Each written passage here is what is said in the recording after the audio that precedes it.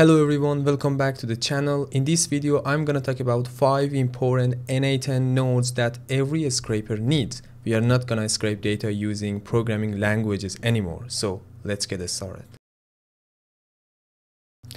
Alright, n8n for scraper. In this video, I'm gonna show you how we can scrape data from book to scrape. We wanna scrape thumbnails, prices, titles, and product URL if I'm not mistaken.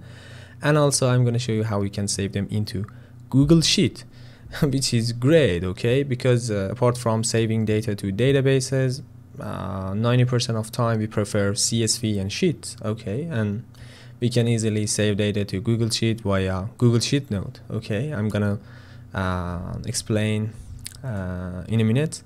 So let me just first of all execute this workflow. It scrapes data for the first page and save them into Google Sheet less than 2 or 3 seconds, which is mind-blowing. And I don't know what to say. It's really hard to say goodbye to programming languages for scraping, because my main job is scraping and extracting data, and it is really frightening maybe. And so let's talk about these nodes that I've used. And I think with using these 5 nodes, you can scrape anything that you want, anything, okay. And also if you want to paginate and go to the next page, you just can put a loop over item here, which is the same loop that we normally use from for example for I from 1 to something like that, and it's easy, okay. And I think that's not important for in this case, and all that we need are included in these 5 nodes. Number 1, let me show you the nodes exactly. HTTP requests, which is crazy. Most of the time when you check out a tutorial on YouTube, they just put the URL here, and most of the time get request, you know, and that's it. But as a scraper, you can see that we can for example play with proxy, which is great. If you prefer, you can put the proxy here, and apart from that you can send headers and query parameters. You can authenticate the requests, which is handy, okay. And also there is an import CURL curl. You can just paste it here, and then it converts the request into HTTP request node, which is fast and reliable in my opinion.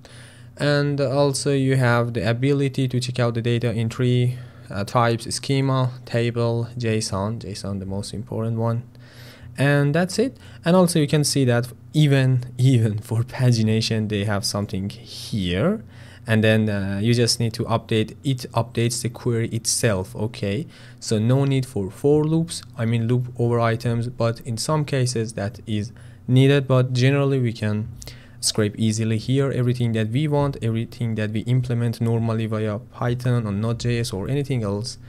We have all of them here in one node, which is crazy. And also you can say that, okay, if it fails, you can retry, for example, and at the end, if for example it bombards the API, you can just set continue using error output, and you can handle the output here, as you can see, and it's handy, okay. So let me just I pressed Ctrl Z. I don't know why it didn't work. Okay, the first node that I'm gonna wait, stop workflow. Yeah, the next thing that I need is parsing the HTML, because as you can see at the right, we have this dairy and raw HTML file, okay. And now it's time for something like beautiful soup, Cheerio, or nothing. You just need to use HTML node, and it is, I don't know, it is really easy, okay. It is easier than ever else, what the hell. And for example, I wanted to scrape titles. As you can see, let me show you here. Titles are located in H3, and then we just need to grab go to H3, then A tag, then scrape the text. And as you can see here, we simply say that h3a, and we wanna for example, I searched based on attribute because I wanted to scrape the attribute. Here title is located in the attribute. Also I could scrape and take the text, but I preferred attribute, and you have some options, okay, and you can set the attribute here. If you prefer whole HTML element, you can just select HTML, easy. For example, for thumbnail, in image dot thumbnail, it means the class of image tag is thumbnail. If you see, let me show you in a second how easy it is. As you can see, src img tag src attribute, and that's it.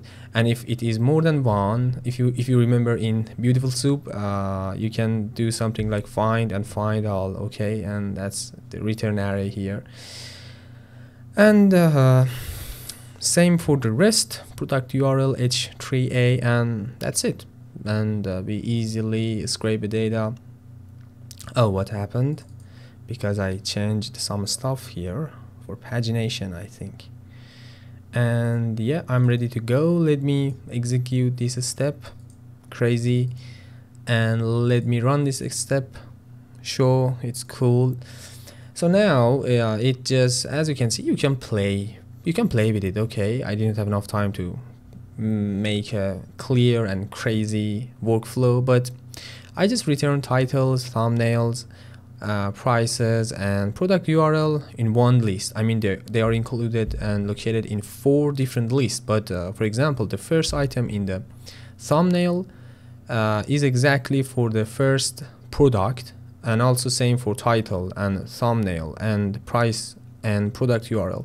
I mean, for example, these one are if we can map them, okay, hard to talk about such a thing in English. I don't know why, but what I was saying. And another note, which is it is something like vibe coding, but you can code even sometimes if you prefer.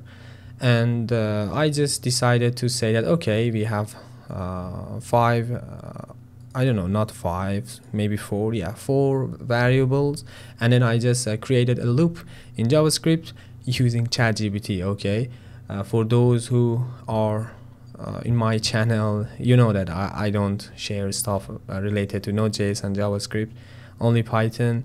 And although it supports Python, but I just ask ChatGPT to, I have some lists and I want to convert each product using a mapping, something like that.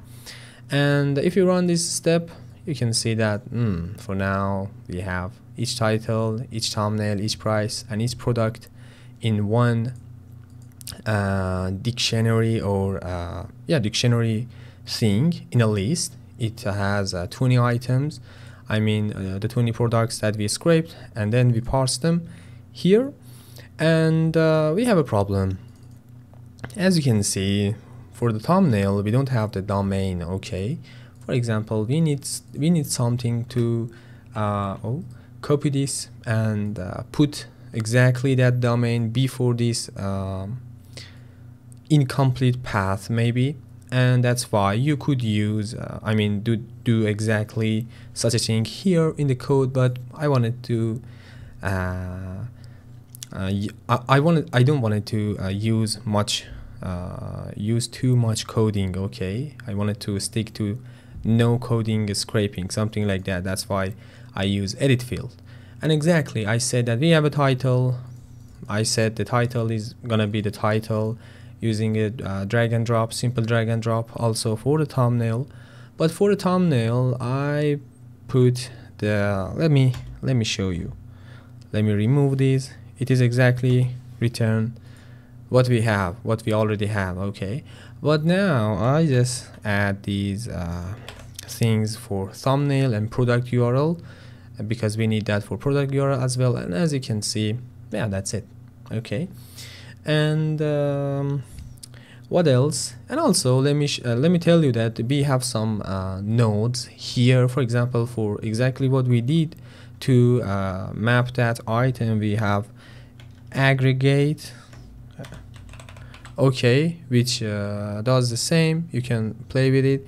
We have merge, we have many things, okay.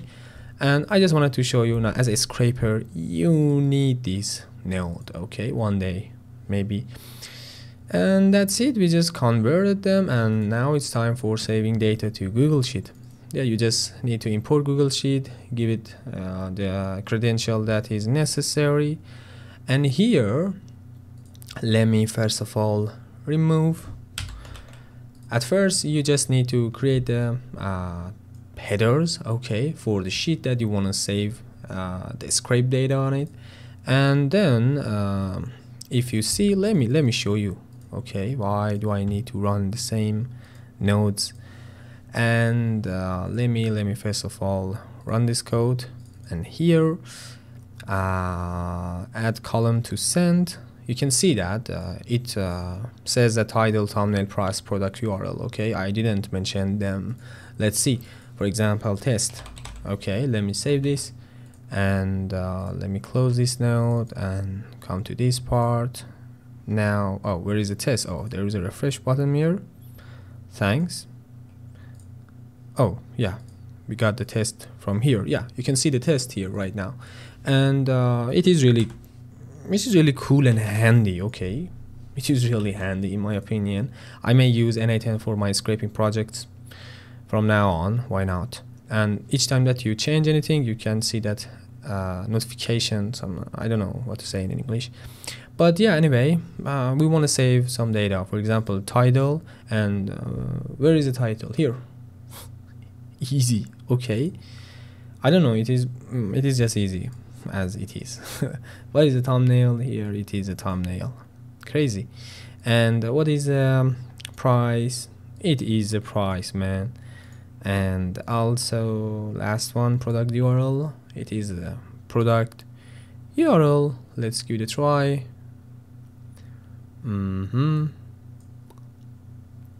Okay, cool. That's it. Easy. Okay, and that's enough for now.